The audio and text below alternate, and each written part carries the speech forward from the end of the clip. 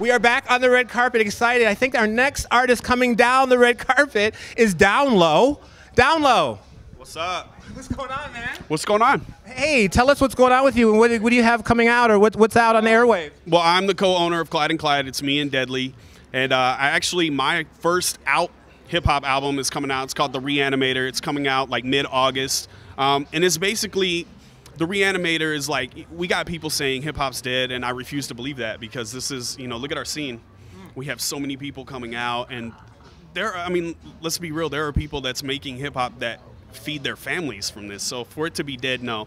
So what The Reanimator is like, I've taken like hip-hop and like put life back into it. Even though it's not dead, it's like I'm trying to make a point that it's still here. It hasn't gone anywhere. So are you finding, what are the obstacles that you're finding in the industry to make things happen in this arena?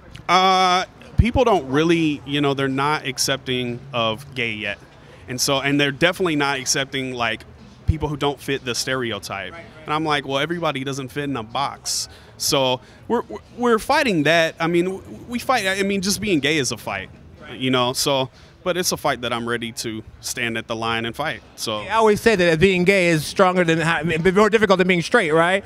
We're actually a lot stronger than they are, right? Because we have to defend ourselves all the time, right? They obviously have never seen a drag queen in stilettos. Well, thanks for visiting with us on the red carpet, Down Low. We're looking forward to hearing a lot of your stuff, and I'll see you on the inside, right? Okay, likewise, man. Enjoy the show, and thank you for stopping by with us here on the red carpet, man. Okay, have a good time. Wow, the Down Low.